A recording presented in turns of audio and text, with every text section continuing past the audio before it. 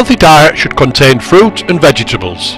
These should make up just over a third of the food we eat each day.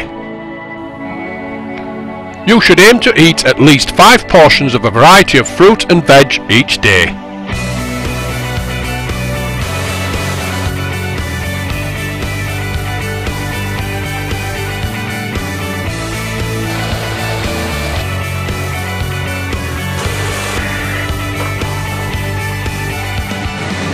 This food story shows the Eat Well harvest of some seasonal vegetables that are produced in this country.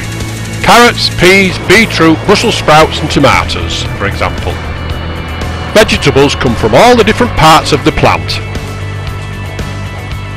Vegetables are best eaten seasonally. As plants grow through their life cycle, the part we eat becomes ripe.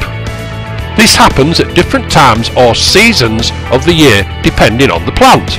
Plants eaten at this stage are freshest, better quality and provide the best nutritional value.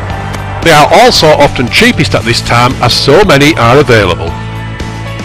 We can use technology to help extend the plant season, such that we can eat traditionally seasonal foods all year round.